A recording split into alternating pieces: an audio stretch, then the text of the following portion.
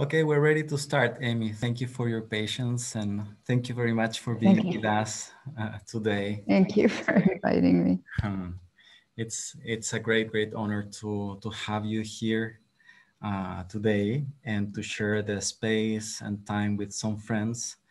And my intention to have this conversation, which is the 12th in a series of conversations that we're calling Reimaginar lo Humano, or reimagining the human, is to expand our mind and our imagination in terms of how we humans can live in relationship to each other and to life as a whole. And one big inspiration for that line of thinking and the example of expanding the mind is Francisco Varela. So thank you for being with us. Gonzalo, perdona la interrupción, pero Paulina está muteada y no puede hacer la traducción. Okay. I'm going to solve something. Just a second. Gracias, Marcial.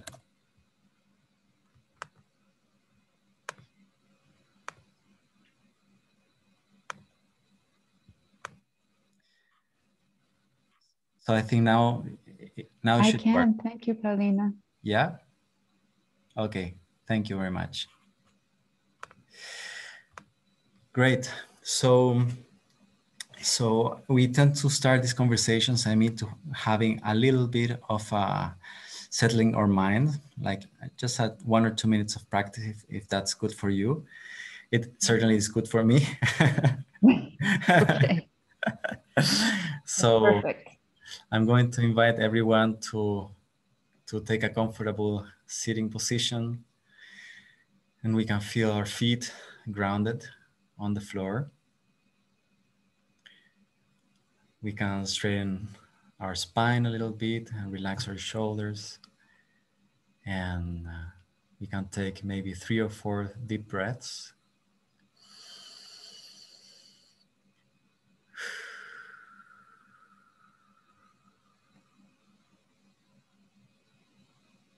Inhaling through the nose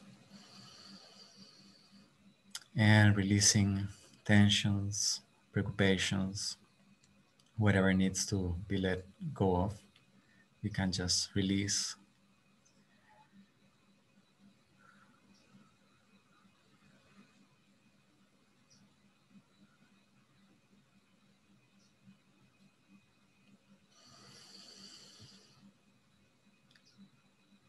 And as we settle our mind using our breath as an anchor to the present moment,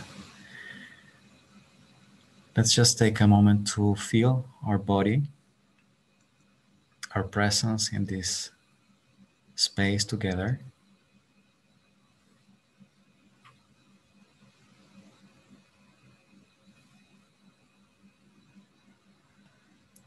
And maybe just connect with the intention that brought us here.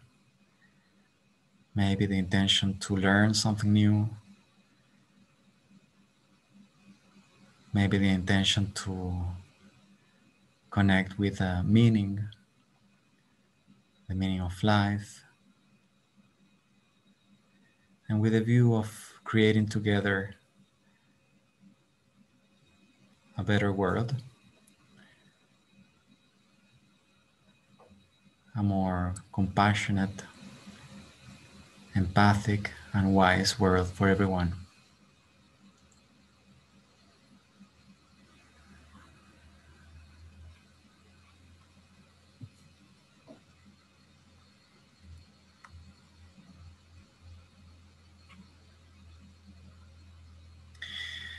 And gently we can start opening our eyes.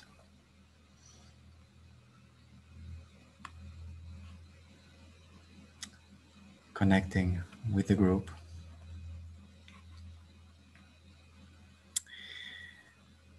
And welcome again, Amy. Thank you for being with us. Thank you for the invitation, Gonzalo.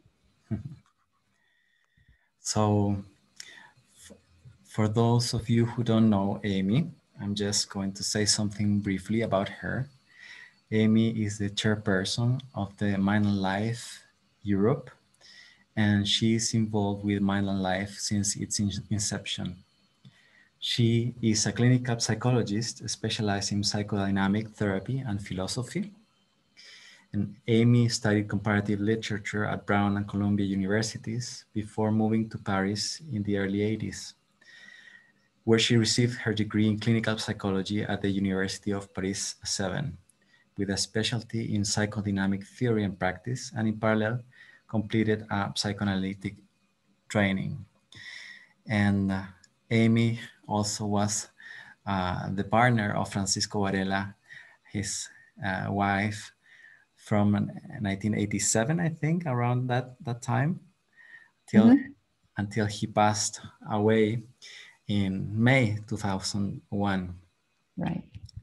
So one of the reasons to have this conversation is that it's going to be 20 years since the departure of Francisco and 30 years since the publication of his very influential book, which was written with Eleanor Roche and Evan Thompson, The Embodied Mind, in Spanish, De Cuerpo Presente. So I guess a lot is going on these days around remembering Francisco. And so I like to start us with this conversation, simply asking you, how are you thinking about Francisco and his legacy in these days? A lot, first of all, because we have so many activities going on at Mind and Life and in other places around the world for this celebration. One of the answers to your question is that it's not a new thing, I just didn't learn it, but the reception of his work by young people has been quite amazing. I guess you can't count everything in book sales, but you can have a look at a book like The Embodied Mind and see that a second edition came out in 2016 and people are still reading it and buying it. And that means that there's an effervescence and interest around what he's doing.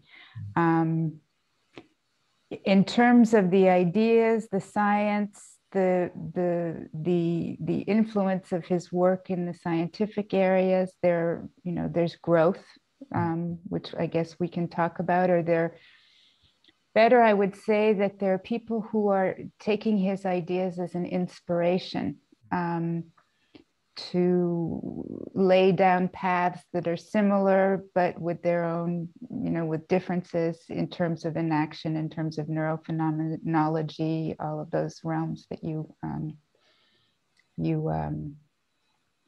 know about probably.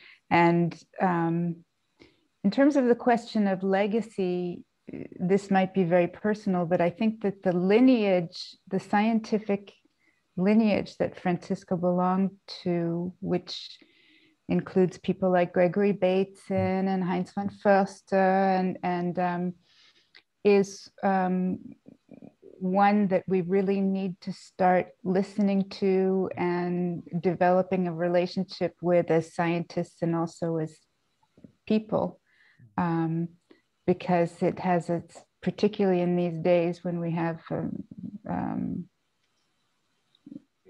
really complex difficulties like the pandemic or like the climate change, because these are ideas that that Francisco, I think, might say don't involve looking for technological fixes that'll come in and kind of swoop down and save us all, but that demand a real transformation of the way we think about our place in the world.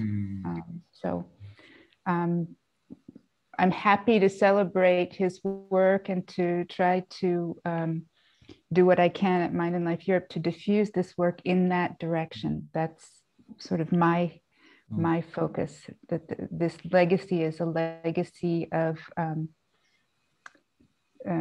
ciencia humana, but not in the sense of humanities, in the sense of a real humane science.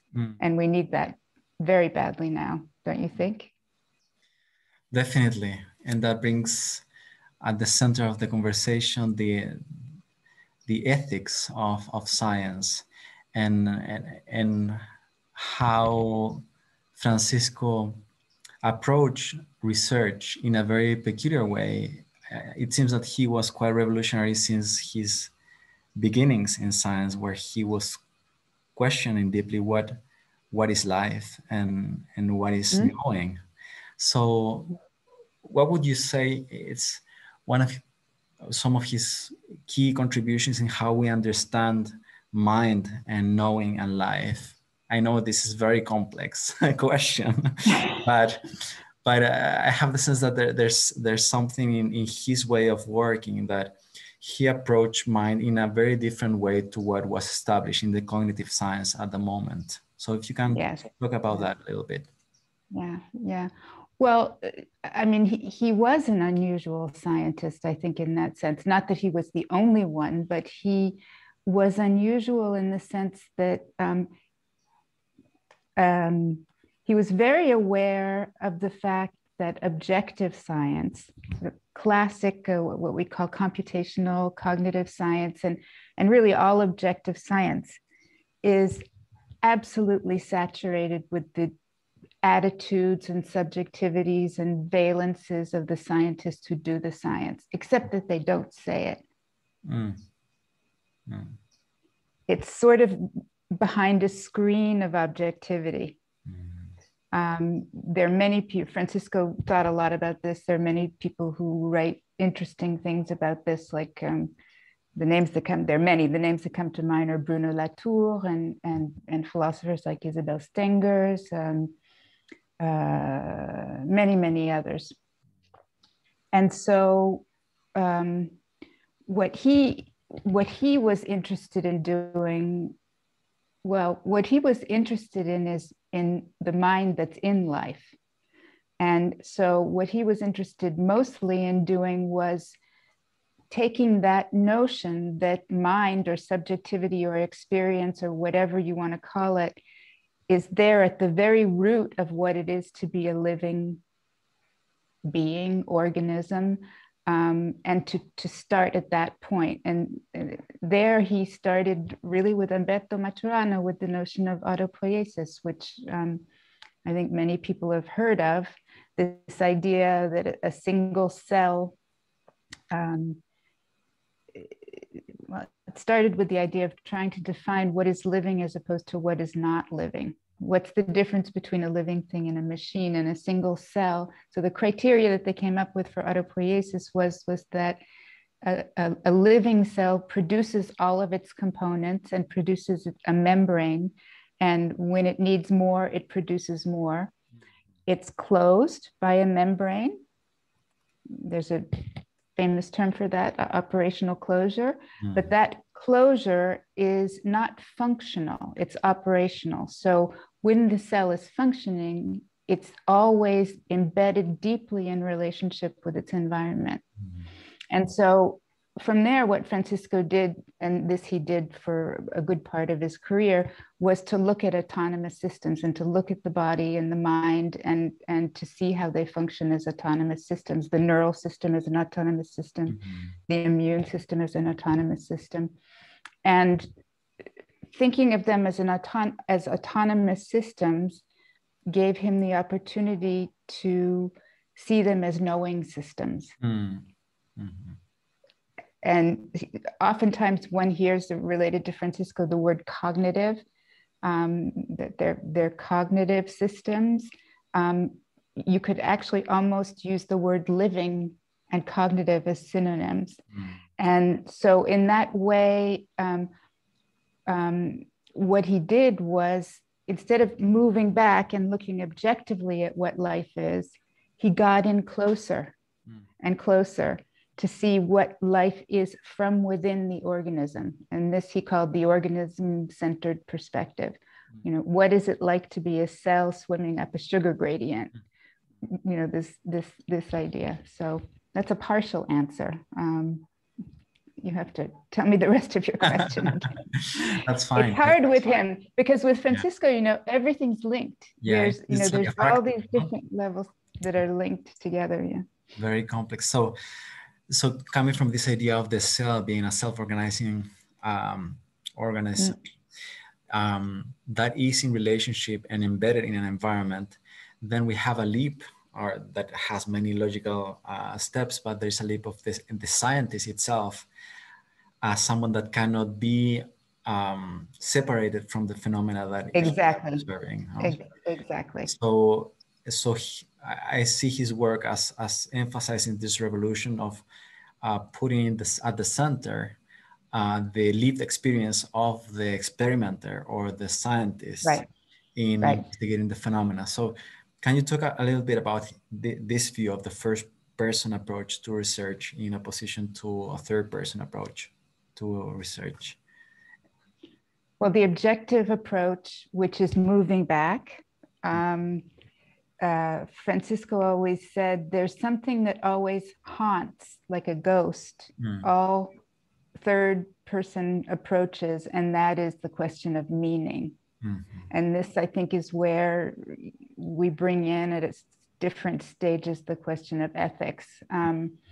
So when you're thinking about a system as being self-organizing or autonomous and thus embedded in its environment, what it does actually is negotiate with its environment. It takes in things, it excretes things, it's perturbed, it adapts and adapts to these perturbations. Francisco often called it coping. This coupling, he called it structural coupling between an organism and an environment. And through that activity, that embedded activity in the world of the organism, the organism, because it chooses out of the world what it is significant to it, it creates what he called a world as opposed to an environment, the world being the subjective world of the organism. The organism or the person picks out the salient objects, and those become the organism's world, which is very different if you were looking at it from the position of an objective observer. If you looked at a cell floating around in a petri dish with sugar and water in it, you could see the biochemistry of all that, but you'd have no idea of what the meaning was of what was going on. And so that's why he used this nice metaphor that this question of meaning is always haunting the third person when it's pushed back. So if you think about the idea that a self-organizing identity gives forth or brings forth, actually actively brings forth a world, it's a bit of a jump, but there's some steps missing maybe, but you're already in the domain of, now I'm talking more about the organism than the scientist looking at it, but you're looking at it, at the phenomenon from the perspective of valence and concern and sentience. And so you have a meaning-making process that is the process of living that then endows the world with valence, with affect, with concern, and so so the idea of envisaging an organism from the organism-centered perspective from within, you're seeing it as a meaning-making phenomenon. So that seems to me to be already kind of an ethical situation in itself. Right. Now, an action obviously has to be turned back onto scientists in the way that they do science. That's for sure. Do you think that is happening?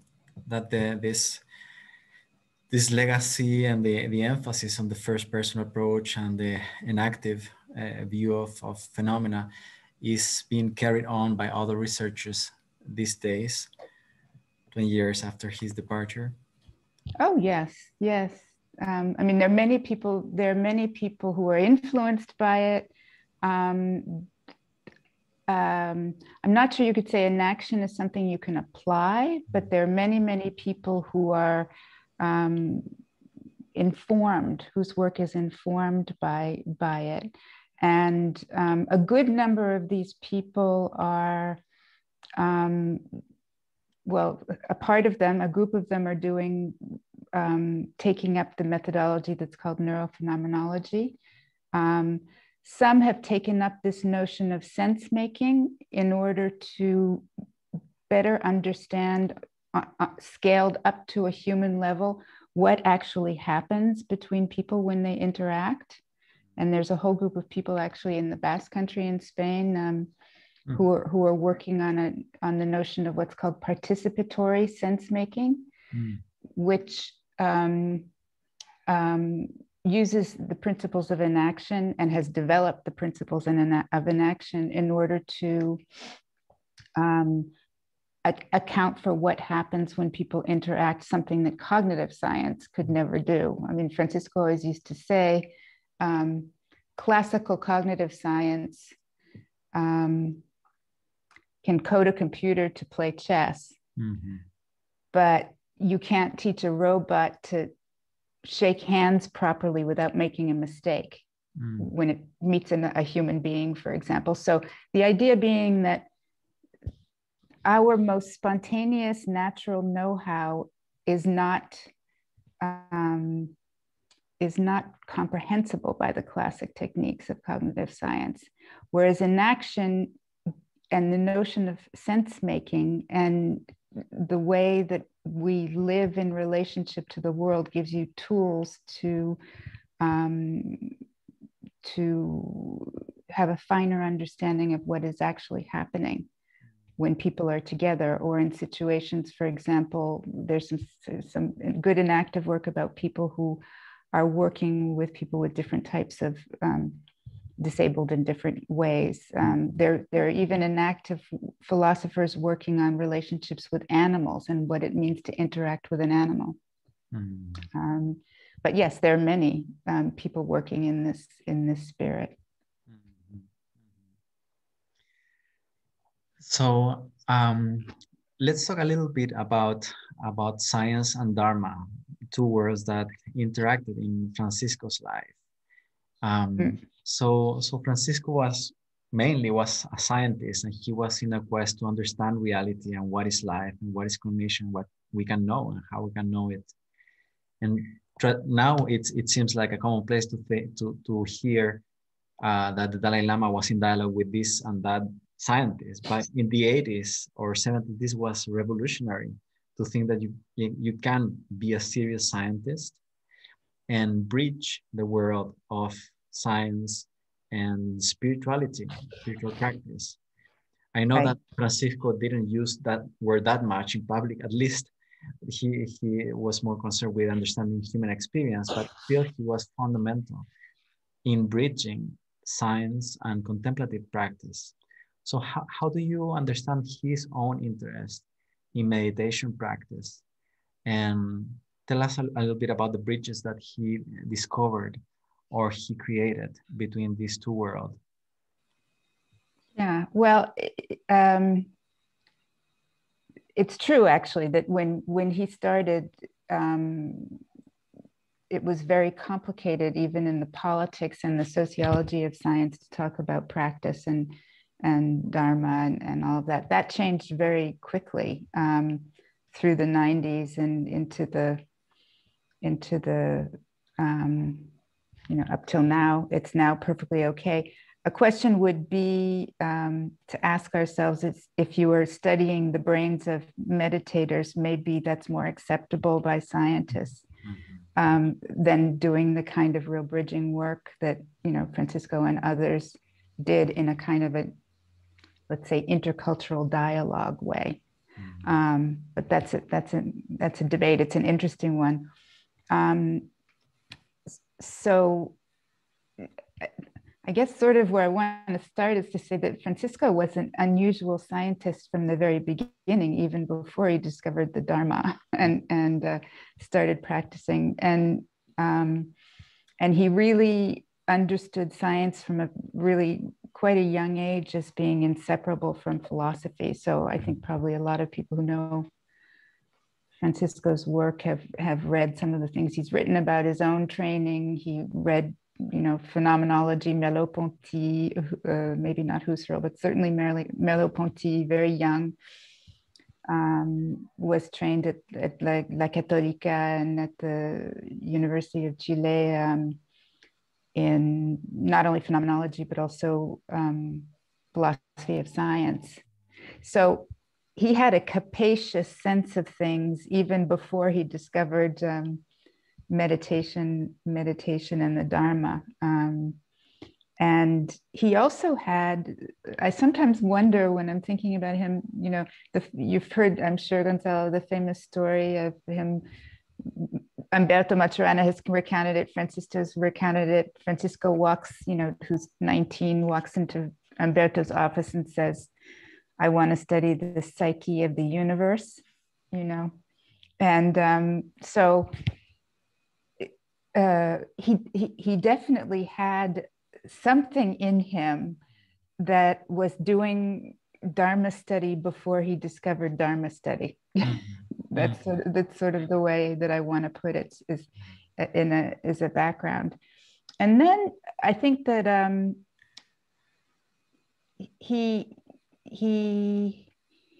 there's a number of things, and the causality is not clear between them. But when he started studying with Chogyam Trungpa, it was after the coup d'etat,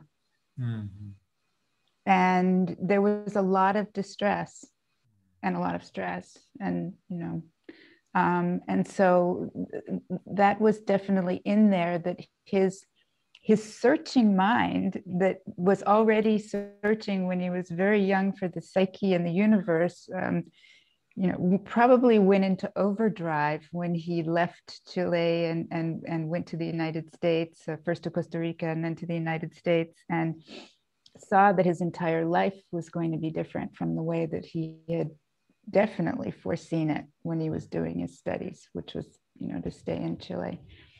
So he was suffering. But, and this probably is very characteristic of someone like Francisco. When he suffered, he searched even more. And that's when he found Trungpa.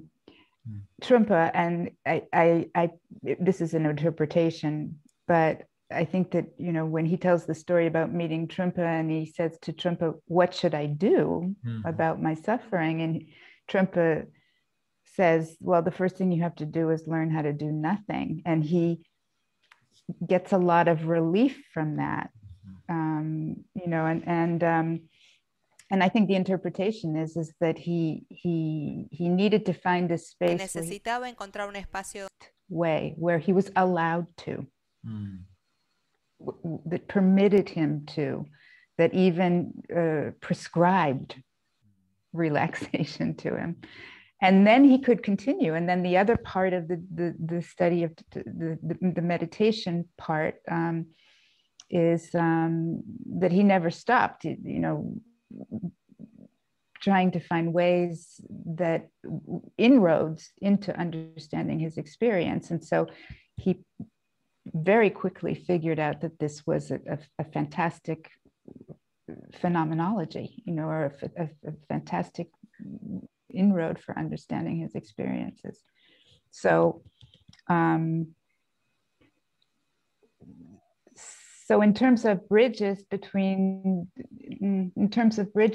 science and Dharma, I mean, there's a lot to talk about, and we haven't talked about the Dalai Lama yet, but even before the Mind and Life dialogue started, with this idea of self-organization and autonomous systems. I know I went through that very, very quickly, but it means that you have a lot of components that are giving rise to, in an organism, that are giving rise to a world and giving rise to an identity. And this is and this identity is transient. He always used the example of neurons firing.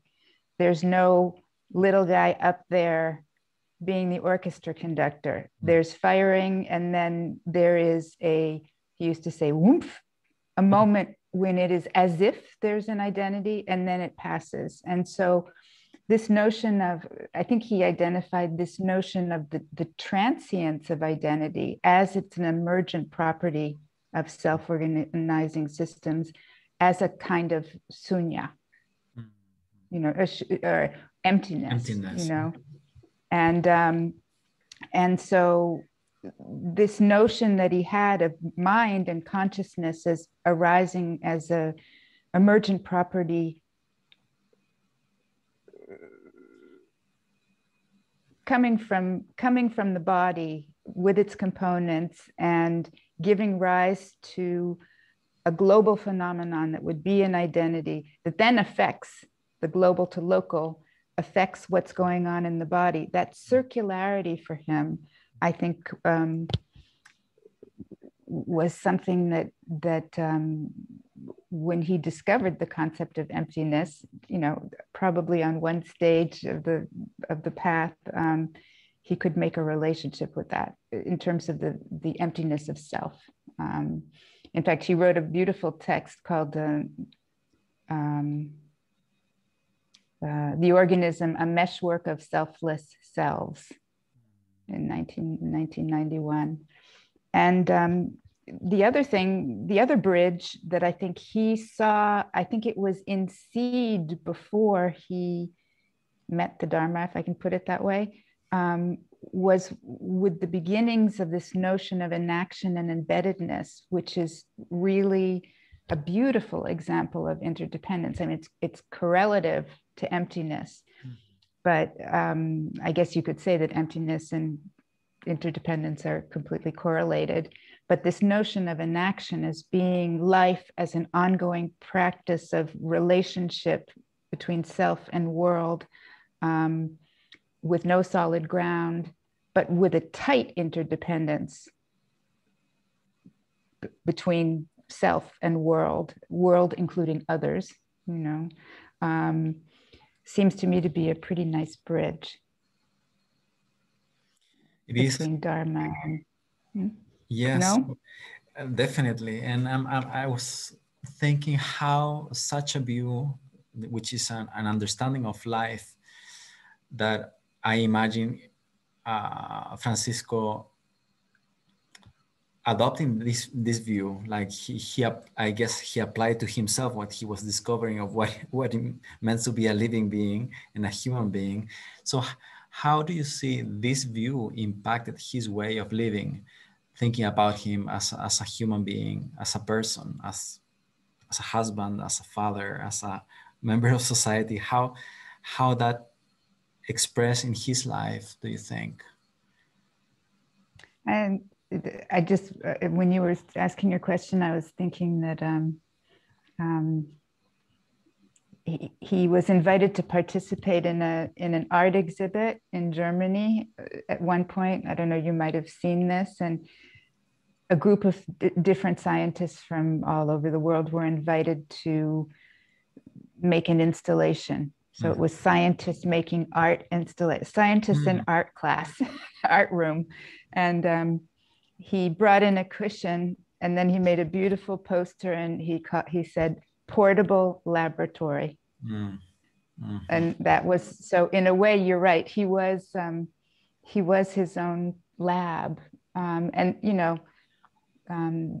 the ethical ramifications of that are really strong and quite beautiful if you think about it. This sense of science and life and being really one thing, and which it was for him. On the level of everyday life, I think he was a wonderful person and a very nice person, and in many ways. And it's hard, this kind of question, because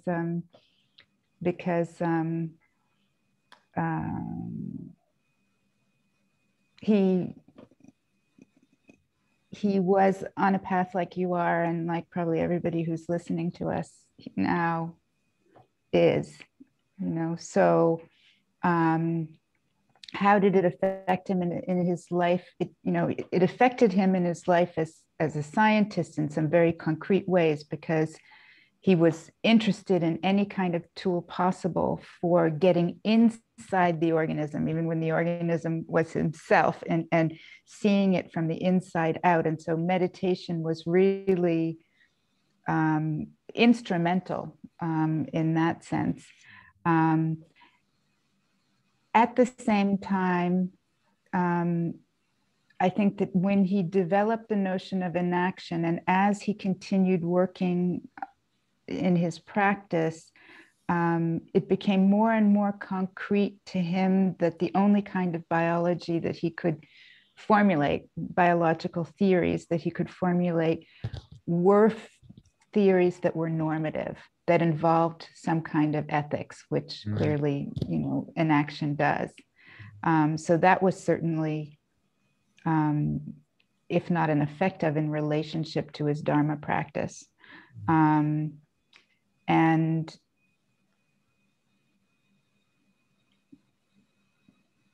sometimes it posed a problem, because even though there was a lot of harmony in his way of thinking about his practice path and his science path, there were times when he asked himself whether or not he should just drop the science side. You mentioned to me that you'd been watching some of these films, and you saw the interview where he says, science is just a practice, it's just a thing you do, and so there was some conflict sometimes, because I think there were moments when he really wanted to completely devote himself to the practice. So, it took work to put these things together for him. And I think it takes work for everyone. Right. It's a very universal problem for people, particularly with lives like we have, and who, you don't go off, not many people can go off on a 3-month retreat every year, Right. This sort of thing. So I'm jumping around a little bit, and maybe I'm avoiding a little bit your question, because it's not an easy one to answer, in the sense that, but I think that that he tried all the time to harmonize the practice and the science, and that was, he was conscientious about it. I mean, when you lived with him, it was something that you could sense that he was very conscious of. It wasn't, he was mindful. Thank you. Thank you. Thank you for being open to answer these questions, because I feel we're getting to something that is quite, I think, personal too. But I'm really curious, and I think a life like Francisco's, it can be really inspiring for those of us who are looking for paths of integration between what we do in the world as scientists or as therapists or whatever we do, and the spiritual path. And many people that are watching this interview have their own interest in practice, no? And yeah, yesterday when I was watching again this quite sensitive interview with Francisco, he was very fragile. His voice was fragile. His emotions were very easily triggered, and I could sense that what he was transmitting about his experience with Tulku Urgyen Rinpoche, who he names in this interview as the most important man in his life. Yes, he does. Was very interesting, and he shares this very intimate experience of receiving, pointing out instructions on the nature of mind, and he recognizes what is before or beyond phenomena, and this cognizance and luminosity, where he says it was like a homecoming, like a home, Yeah. like he says it's like putting my head on my grandfather's lap, and he really loved his grandfather. It was a very secure place to be around him. So I imagine that he had such a passion for that life, for that part of his life. So I'm so happy that he found a way, and well, he created a way, basically, with his friendship with the Dalai Lama and the continuity of his practice with Sokmi Rinpoche and other teachers, that is so astonishing for me, that someone could create such a bridge and do not disintegrate or dissociate or leave it, Right. leave the science and go to the Dharma, or the other way around. So I think he had this capacity of holding a lot of complexity. And of course, his thinking is bright, is brilliant, and so precise. And even just to listen to his language, how he make distinctions that are so precise and subtle. I feel that we are facing here a very privileged mind and a very noble mind that is really wants to serve others through his own search. Anyway, those are just my thoughts about this. Tell us a little bit about it's also true. What I just wanted to say, this is also true that when you say he held a lot of complexity, in terms of Dharma and science, and he tried to create something to bring them together for himself and for others. That's absolutely true, that he held a lot of complexity. You've put your finger on something that is actually, I find quite interesting about him, is that he, even when you go back to scientific projects like neurophenomenology, which is this idea of bringing the subjective and the objective together. And he doesn't say we should be more subjective and we should get rid of objective science. He says it's all an attention, a tension, and you have to, the tension is being able to hold these things at the same time. And this is really the proper of what understanding Madhyamaka is about, the middle path. Yeah. It's not flopping one way or flopping the other way, it's staying in holding this complexity and this tension. And I think that you're absolutely right that he had a huge capacity for that. Tell us a little bit about his relationship with the Dalai Lama and your own relationship with the Dalai Lama. How did that process unfold? And now you're the head of the Mind and Life in Europe, so it definitely took part of your life too. Yeah, I'm awfully lucky because I kind of inherited the joy from this relationship that Francisco had with the Dalai Lama. It kind of sprinkled down on me once Francisco was no longer there. So I'm very, very lucky. They met by chance at a meeting. You may know this story, in Alpbach in Austria. And there was a science and spirituality meeting, because, you said earlier, science and Dharma are such separate areas.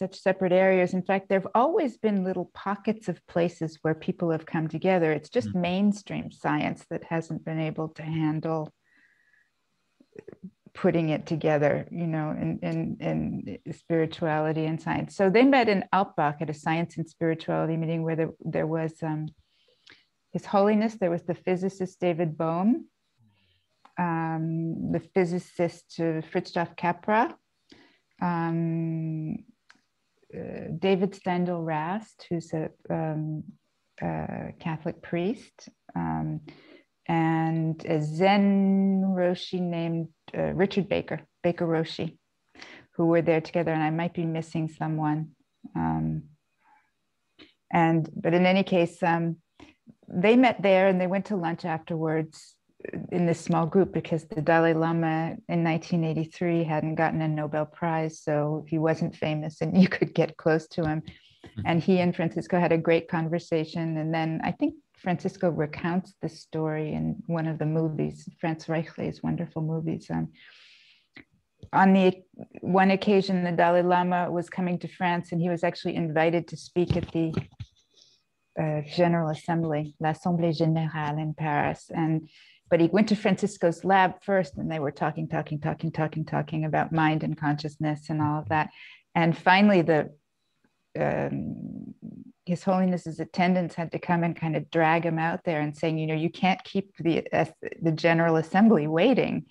And then he said, we have to meet.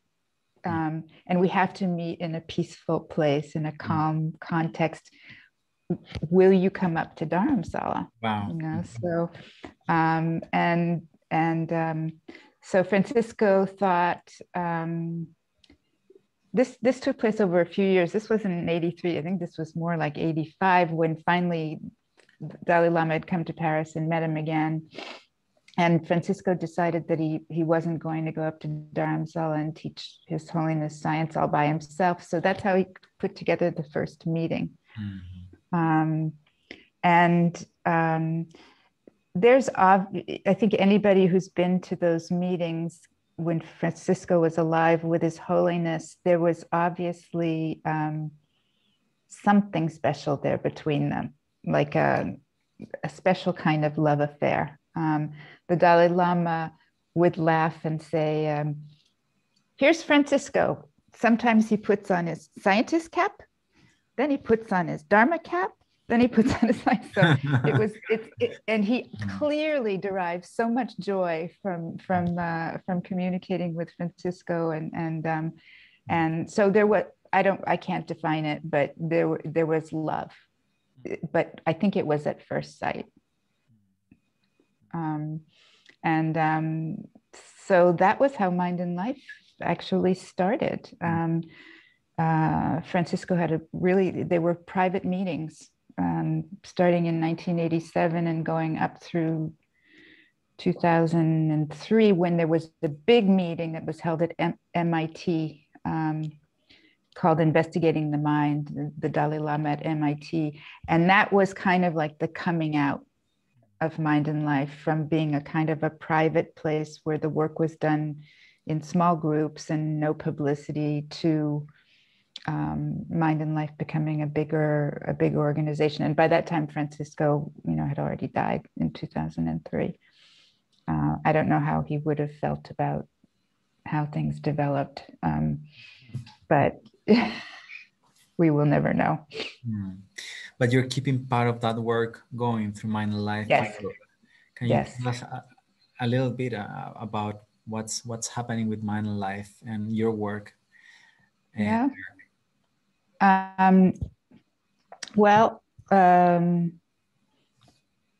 So Mind and Life Europe is much younger than Mind and Life, the mother organization, let's say. So Mind and Life Europe was developed actually at the request of the Dalai Lama. It was founded, I think, in 2008, because the Dalai Lama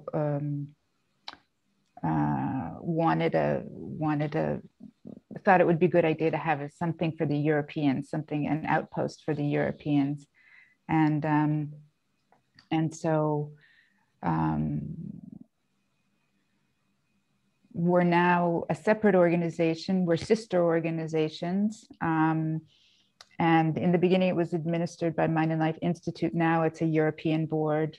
I'm North American, but I've been living in France since a really long time. And so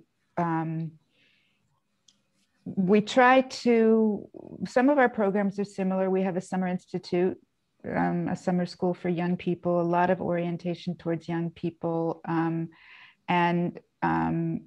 in particular, in Mind and Life Europe, one of the things that we're trying to do, and this addresses the question of that we were discussing earlier about the difficulty of putting together a contemplative life with a scientific life or any other kind of worldly life is that at Mind and Life Europe, we're really developing some programs to try to work specifically on these difficulties. So we have, besides the Summer Institute, we have biannual, what we call contemplative science retreats, which are really small groups where young people, generally doctoral students, postdocs, young professors, who are trying to work on these difficulties of adapting a life to a desire for practice and doing their work and having their families and all that, actually discuss that and work on that in these programs and in these retreat programs. And I'm very excited about that. We're also developing a lot of mentoring programs around, we have for neurophenomenology, we have a program of financial awards for people with interesting neurophenomenologically oriented projects. And we're developing a mentoring system so that in this way, people who've received awards and done the projects are mentoring the people who are getting them. So it makes a kind of a virtuous circle of developing people who are interested in the problems, and there are a lot of them, in developing a truly neurophenomenological experimental situation, because it's a complex methodology for science. So we're doing that as well. And we continue to, since the pandemic, we've been producing webinars and doing all sorts of things. It's all on our website. You can have a look. But I'm particularly happy about this development of both the mentoring and looking that instead of just looking to science or looking to practice, looking through these retreats straight in the face of the difficulties, of putting these things together. Fantastic work and offerings. And we're going to link to the events that are happening these days around this celebration of Francisco's life and legacy. There's a wonderful series of lectures happening, very, very rich discussions about that. So we're going to post that. So Amy, as you know, we are going through a difficult time as a humanity these days, not only because of the multi-systemic crisis that we're facing, but also because of the pandemic. And I'd like to ask you, and I know it's tricky to ask, what do you think Francisco would think about this? But let's play about it because we're just projecting. But what do you think Francisco would think about the current situation? If you can refer to that, and what would he say or advise? And also, as you're aware, many people these days are going through sickness, are losing relatives. And I know that the time that you spent caring for Francisco and being with him during his long sickness was very meaningful, very significant. So can you tell us a little bit from your experience of being with a loved one through sickness and death? What did you learn, or what do you take out of that experience that you could share with us? Well, in terms of the first part of your question, a number of people have asked me this, what do you think Francisco would? And I'm I can't channel him, unfortunately. I wish that I could. But when I was thinking about it at one point, when someone asked me, I realized that at one of the Mind and Life meetings, the early meetings, maybe even the first one, he said something that was kind of pertinent to the situation. And so I think that what he could what would seem right for me, if the possibility that he would say this is that the virus is just living its life as a virus. the virus is doing what viruses do, you know. Los virus hacen lo que hacen los virus, es un organismo. That the problem is, how are we going to, we as autonomous adaptive organisms, learn to cohabit with it? Something, you know, more like that. But so he wasn't talking about, in my memory of what he was saying was that from the meeting that I was referring to was something like, he said, scientists think of the biosphere as a kind of pyramid. I think it's in the first meeting that he says this. It'd be good to check. As a kind of pyramid, and we're at the top. And all those viruses and bacteria are at the bottom. They're, you know, 10 to the, I don't know what power more viruses and bacteria than there are people, you know, creating the biosphere. And he said, if we're not, he said, what we really should do is inverse it. And all of those bacteria and viruses that actually create the oxygen that we breathe and that make our life habitable on this planet, they should be at the top.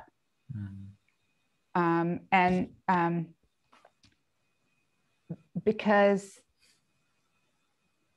if we're like this and we continue to degrade the natural world, it's not going to be the ones at the bottom that disappear when we make a mess of things and make a mess of the climate. It's going to be us. And so if we don't care for, you know, every single part of the biota or the biosphere, then we're cooked. Which is what's happening, actually. It's you know, we're really cooked. For the question about caring for someone, you know,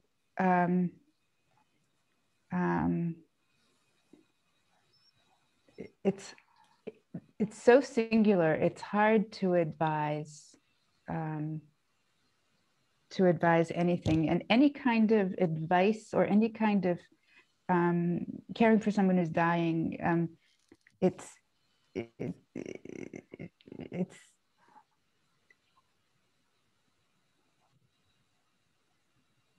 I don't think you can prescribe a series of actions. Let's put it that way. And I think everybody who's listening probably is aware of that. Francisco was sick for a really, really long time. And I think I mean, he was quite ill starting from about 1994 till the time he died in 2001.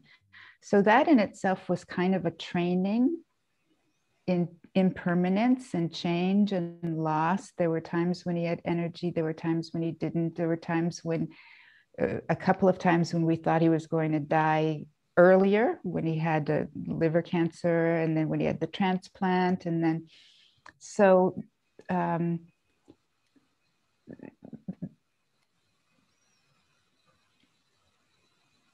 I don't want to make it sound too facile, but I do think that that really, truly practicing to take in, and whether the practice is on the cushion or whether the practice is in your life with other people, to take in this notion of transience and of impermanence is probably the best training. And I had that, you know, Francisco and I had that together. He was, we had constant dialogue. He used to call it rubbing. He said, I need to talk, I need to rub with you. And every single choice that he made in terms of medical choices, he took as a choice. And we discussed as a choice. It was never an imposition. Now I have to do this. Now I have to be operated on. So he was very strong about trying to maintain his sense of agency and decision-making capacity in the midst of some extremely difficult and messy health situations. But I think that was a practice also of I won't say power, I'll say agency. It's a much less loaded word. And then at the end,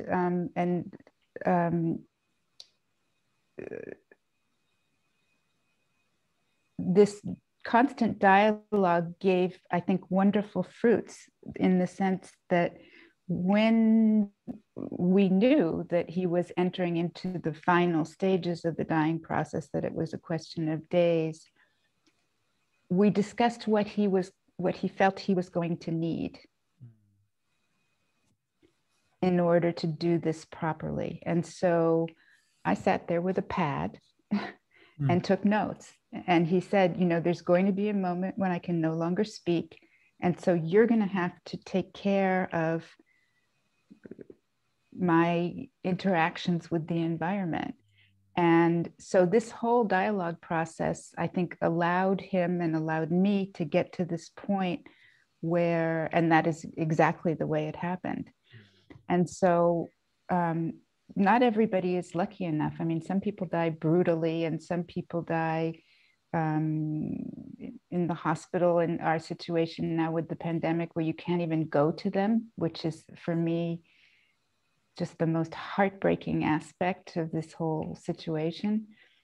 But in our situation, I think it was fearless looking in the face of what was coming and coping through dialogue with what we thought we'd need at each stage of the game.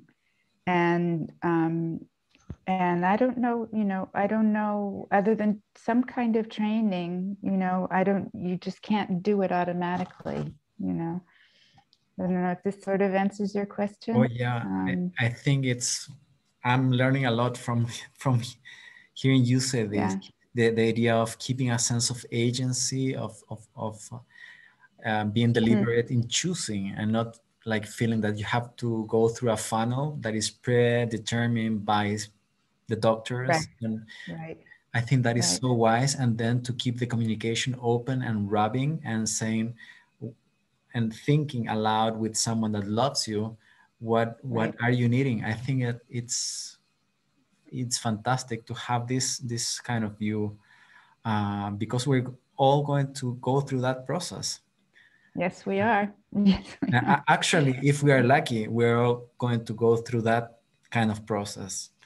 If we are lucky enough to have the awareness to know what we need and have someone who can resonate with what we're thinking. Yeah. So I think and just to add one more little thing, Gonzalo, to give everyone an idea of to the degree to which Francisco was a researcher, in the deepest sense of the word researcher.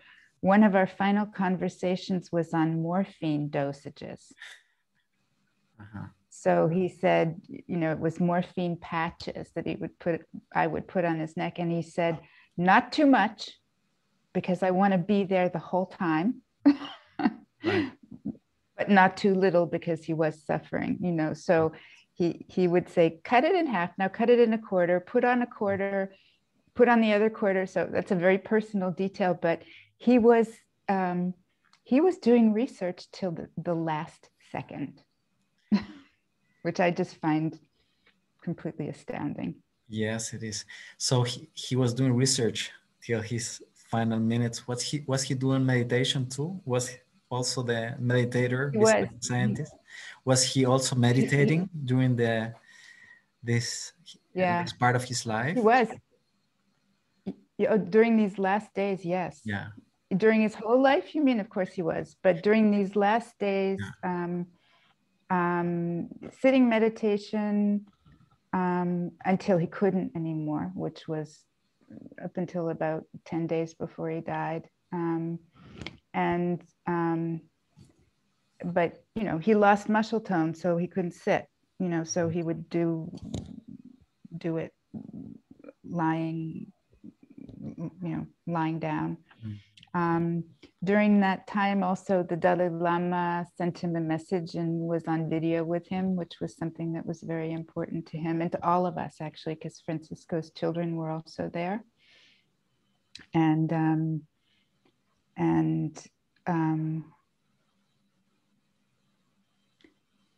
it always makes me smile. It's not a funny story, but in terms of that period, which just goes to show that even though it was probably one of the most difficult moments of my life, I can still think of it with sort of awe, you know, and wonder, was that there were a few lamas and rinpoches who called him on the phone.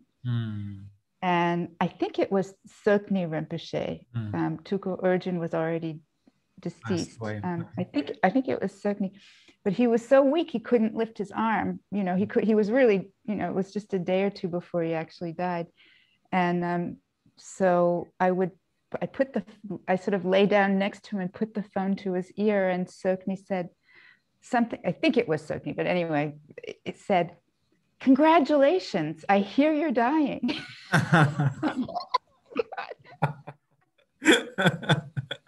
And then started giving him instructions about how to do it, what to do. And Francisco was like glued to the telephone listening to him. And so anyway, that's just for the anecdotal side of it. But yes, it was something. Yeah. That sounds like Sogni. It does sound like Sogni. Yeah. Who's someone Francisco really loved, and actually I love too. He's a very important person. Amy, we have gone a little bit over time. I'd like to thank you for our time together. Thank you so much for your generosity of spirit, sharing with us this story, this view. I know we touched briefly in huge topics, but this is just to open imagination and curiosity of people to go deeper, to go and read the books of Francisco, to look for the documentaries, which I also link when I share the videos. Good. They're fantastic. Franz Reich. They are.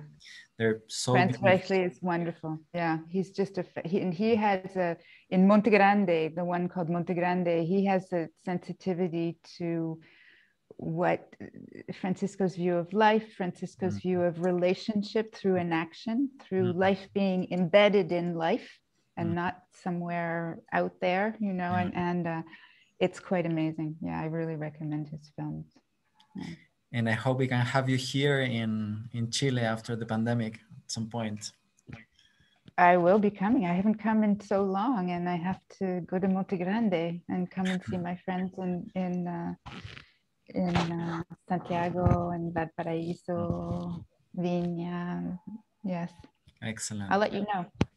Thank you. Thank you so Amy, much thank you so much for inviting your me. time. Thank you. Deeply appreciate Thank you. Muy bien. Gracias. Gracias a todos por estar hoy en esta charla. I'm going to finish the translation.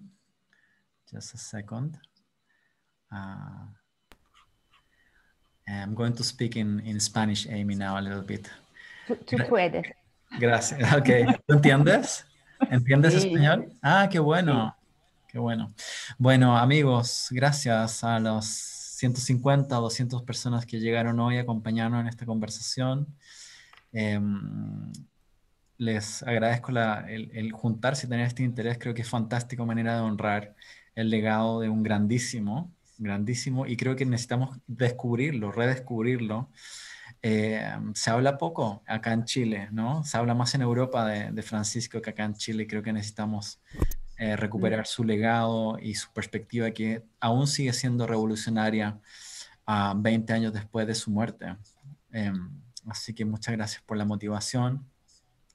Y bueno, estén atentos a los próximos encuentros de Reimaginar lo Humano. Vamos a tener un encuentro sobre sexualidad y compasión con una sexóloga de Galicia y una otra conversación sobre psicodélicos, conciencia y salud mental con otro investigador chileno que está en Inglaterra. Esos son los próximos diálogos. Así que muchas gracias por vuestro tiempo, vuestro interés, y estamos en contacto.